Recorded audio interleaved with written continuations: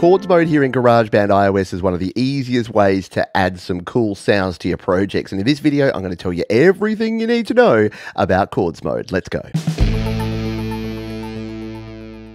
To learn more about how to create, record, and release your best music using GarageBand, check out the other videos down in the description. Step 1, let's add an instrument that uses chords. We're going to use the keyboard. Let's tap more sounds, go into our keyboards, and tap on the classical grand. Pretty much every keyboard instrument uses chords, as well as some others that we'll show you at the end of the video. You can, of course, play chords by tapping on individual notes here, or we can go into Chords Mode. To do that, we tap in the bottom right on the Chord Strips button. To play chords, we press on one of the 5 spaces along the treble side here, such as the C chord here.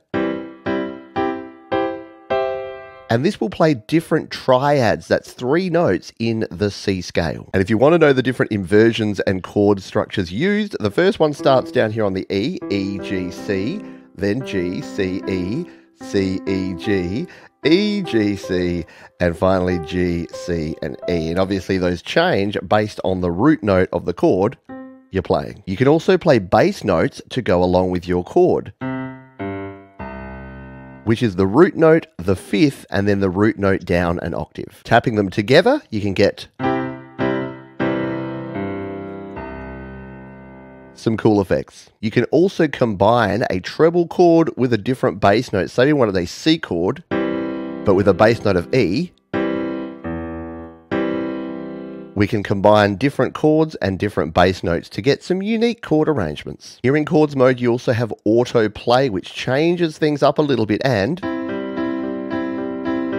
gives you some automated chord progressions. I cover Autoplay in detail in another video you can find down in the description or straight after this one. You can use sustain on chords by tapping and holding on the sustain button and tapping a chord,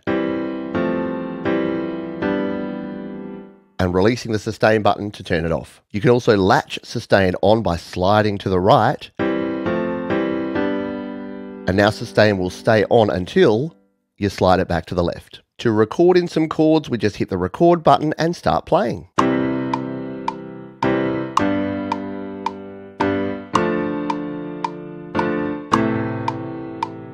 By default, you'll get chords that work well within the key that you've selected. However, if you want to change those, there's a couple of ways you can do it. The first method is to come up to your settings, tap on that one, and then tap on this one, the key signature. At the moment, it's in C major. If we change this to, say, E major, you'll see that all of the chords are now those that would be relevant for E major. We can change it to any major or minor chord that we like, and it will keep changing. Let's go back to C major, where we started from. The other way to edit chords is to once again tap on the settings icon and tap on this edit chords. We can now tap an individual chord. So say we didn't want to use this B diminished, we can tap on that one and let's change it up. Say we wanted a C5 here instead with an add 9 and a root note here of an E. You can see here we can change it and get a very interesting different chord to use to complement our existing chords. And if you want to return to the original chord, just hit the revert button.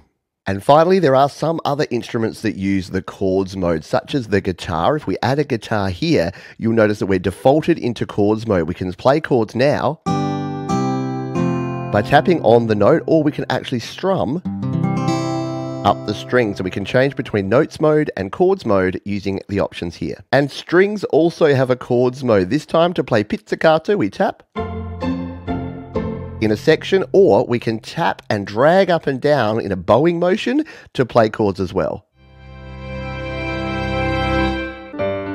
There you have it, Chords Mode here in GarageBand, a great way to add a little bit of flavor to your tracks here in GarageBand iOS. If you'd like to learn more about creating, recording, and releasing your best music, check out the other videos down in the description, and I'll see you next time.